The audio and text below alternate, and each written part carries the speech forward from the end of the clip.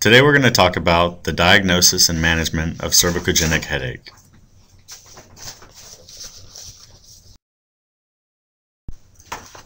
The inability to find a definitive structure or pathology as the cause of cervicogenic headache has led some to believe that CGH does not represent a single pathological entity, but rather a pain syndrome resulting from the nociceptive stimulation of almost any structure in the cervical spine.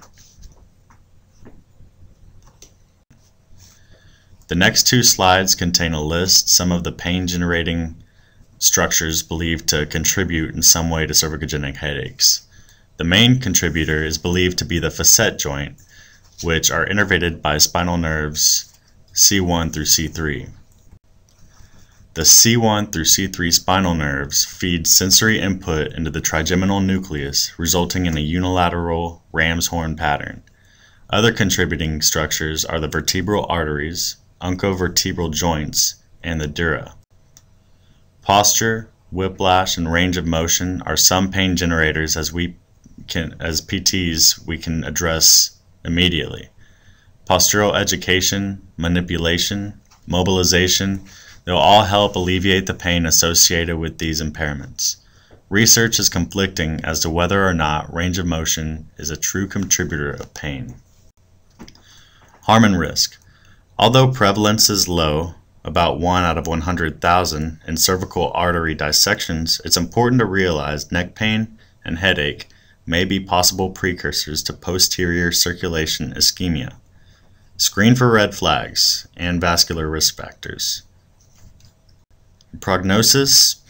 In those experiencing headaches, there is a 96% lifetime prevalence and point prevalence of 16%. Cervicogenic headaches make up a small percent of headache types, but it is important to realize that those with cervicogenic headaches have substantially lower quality of life.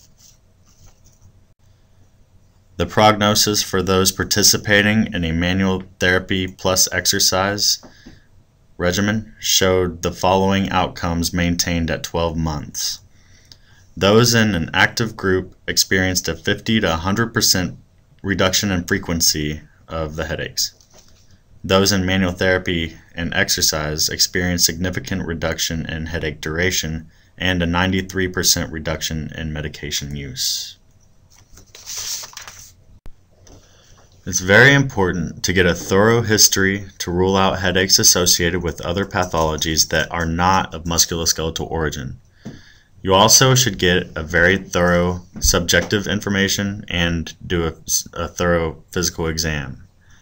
Trauma and migraines are two that you want to pick up on. In the next few slides, we describe the diagnostic criteria by Antonassi et al. With the unilateral headache and symptoms starting at the neck and progressing to the head being 100% sensitive. He also noted that a positive response to the greater occipital nerve or facet block is highly specific whenever ruling out other unilateral headaches. It is our job, though, as physical therapists, to give a conservative intervention so we can prevent this type of treatment. This slide describes the nature of the symptoms, and notice 5 out of 7 pooled diagnostic criteria should be evident. This table here represents the diagnostic criteria that was outlined by Antonassi. If you look to your left, you'll see the Roman numerals that are outlined in red. Those represent the 7 pooled criteria that were referred to on the previous slide. And the sensitivities and specificities of each of the criteria is noted on the right side. In Child's Guideline for Neck Pain, he notes deficits in cervical range of motion, segmental mobility in the cervical region, and deep neck flexor weakness.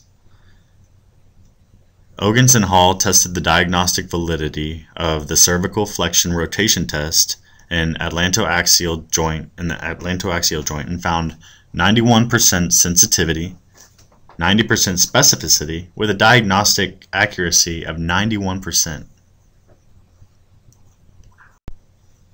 The Zito et al. Study found similar findings as Child's, but adds upper quarter tightness and weakness in the muscles mentioned here, which include the upper trapezius, levator scapula, scalenes, and suboccipital extensors.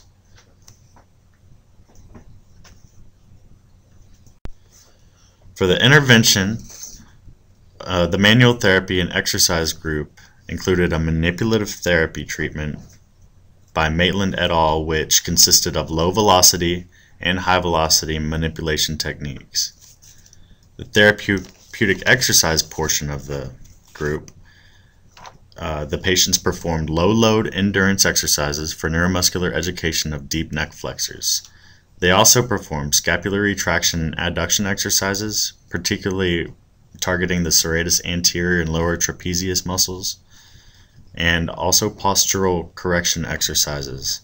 The patients were treated to sit with natural lumbar lordosis while gently keeping the scapulas retracted and adducted, and kept the longest colli engaged to promote the most efficient posture. The SNAG by the Hall et al. Study showed a 54% reduction in headaches using this technique compared to controls with these parameters. They used it once per day with 3 10-second holds to address atlantoaxial rotation deficits. Here you can see that the headache duration was most impacted by the manual therapy and exercise group, which showed the greatest effects. Manual therapy and exercise did not significantly reduce the headache frequency or intensity more than either treatment alone, but for headache duration, it proved quite successful. Here you can see the mean changes from the baseline of each outcome group. You have the control, manual therapy, exercise therapy, and then your combined treatment. And if you look at the duration, you can see a much greater effect. The frequency and intensity, neither group really showed superiority over the other or made a clinically significant difference. In the treatment group, 72% of the participants gained at least a 50% reduction in their headache frequency. 35% of these experienced a complete relief.